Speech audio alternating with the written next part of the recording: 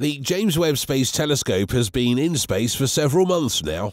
Despite a micrometeoroid problem and a bug, its performance is outperforming predictions. This incredible telescope's near-infrared camera searches for objects in space by detecting infrared light. It also examines astronomical objects that are too cold or too dim to be seen in visible light, such as stars, nebulae, and planets, as well as what is visible to the naked eye.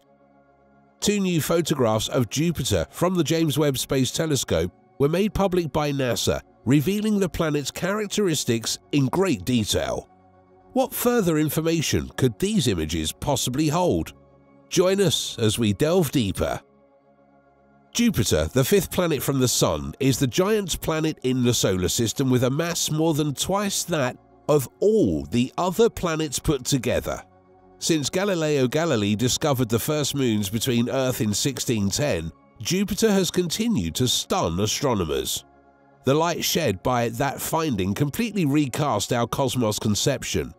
Clouds of ammonia and water vapor blow about in Jupiter's frigid, windy hydrogen and helium atmosphere to create the planet's distinctive stripes and swirls. NASA's James Webb Orbit Telescope, the JWST, is the most powerful and advanced space telescope ever built. The James Webb Space-Telescope, which cost $10 billion, was created to explore the cosmos and learn about the universe's origins, such as the Big Bang and the creation of exoplanets.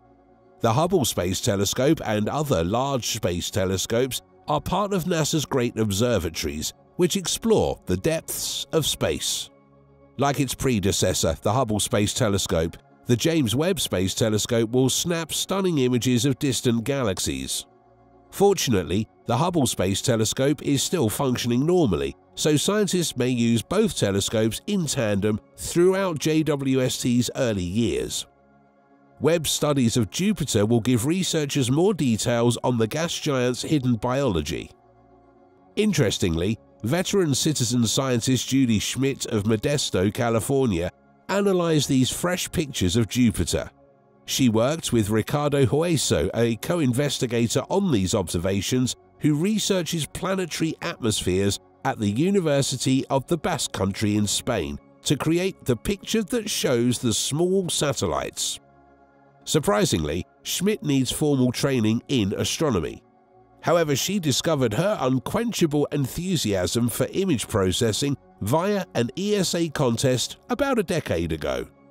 The public was encouraged to sift through Hubble data for new jewels as part of the Hubble's Hidden Treasures contest. Out of over 3,000 entries, Schmidt's photograph of a budding star won third place.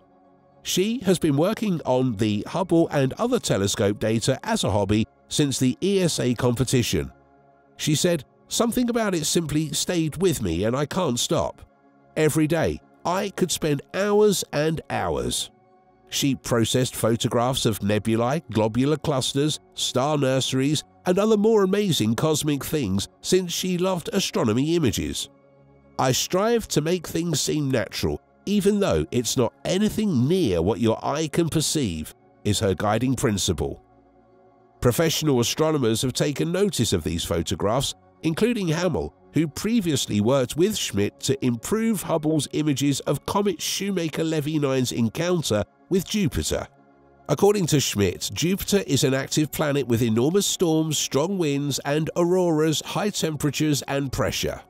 A composite of the first two images of Jupiter shows the giant planet in the solar system against the dark backdrop of space, with swirls of various hues signifying Jupiter's chaotic atmosphere. In this standalone view of Jupiter, auroras can be seen extending to great heights over both the northern and southern poles of the planet.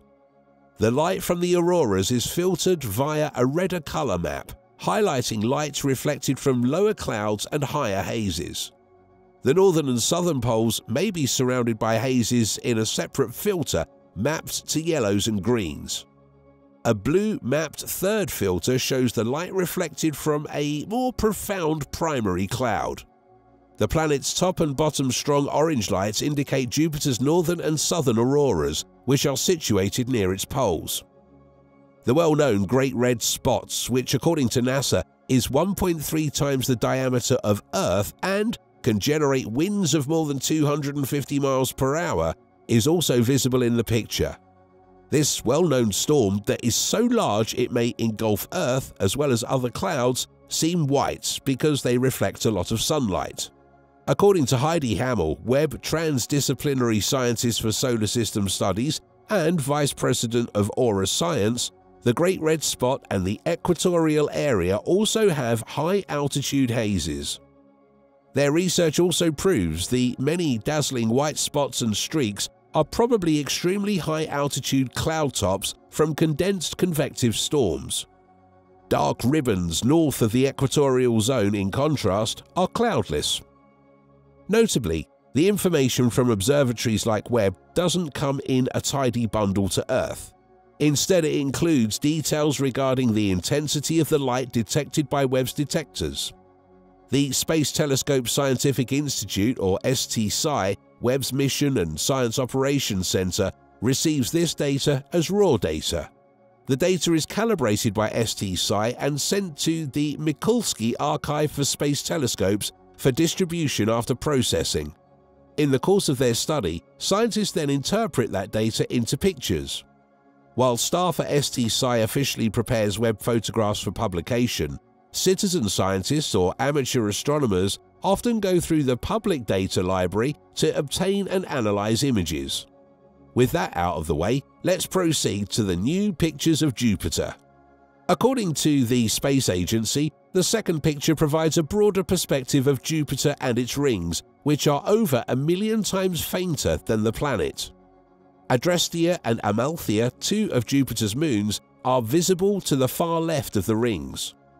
Although most of the picture is dark, there are fuzzy specks in the bottom part representing distant dim galaxies that are blazing.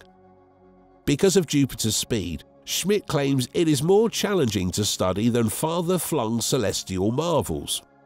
When Jupiter's distinguishing characteristics have rotated and are no longer aligned after the photographs were shot, combining a stack of images into a single perspective might be difficult. To arrange the pictures logically, she sometimes needs to make digital modifications. Schmidt would be most enthusiastic about additional Webb images of star-forming areas, even though Webb will provide observations about every stage of cosmic history. Her Big Haro objects, tiny nebula patches with intense jets produced by young stars, particularly intrigue her. She added, "I'm so excited to witness these strange and unique young stars bursting holes into nebulas." While we have learned quite a bit about the fifth planet from the Sun, Jupiter, there are still many things about this gas giant that remain a mystery. Now, researchers are digging through the Webb spacecraft's data and photographs to glean even more information, and NASA's Juno orbiter is also keeping a close eye on the planet. With these tech devices in place, scientists and researchers will develop new discoveries sooner rather than later. Do you believe there's something mysterious about Jupiter? Let us know your thoughts in the comments section below. We hope you enjoyed watching this video. If yes, we're sure you would like this next video here. Thanks for watching.